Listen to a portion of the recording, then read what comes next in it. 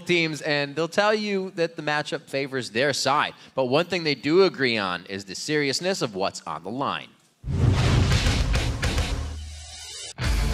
I think for TSM, we've actually done pretty well against them in the split. We're 3-1. I think we understand them pretty well. I think if we are just having a solid game and we close out the game strong, we'll just win. Dignitas was probably the best possible team we could play out of the 6 teams because they're in a huge slump. If they don't get out of that slump, they're just the easiest to beat. I think we have pretty good grasp on Dignitas since we did beat them in Super Week. This is not good for Dignitas. What a game changer right here. PewDiePie goes down. But I think for TSM in specific, we just have the advantage over them. Majority of our wins, we've been targeting their jungler amazing.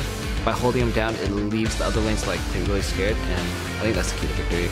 You gotta go all out for this first game. If you lose, you even have a chance of getting relegated. I think it's a pretty all-in situation. Like, this is the point where every game matters and every win counts.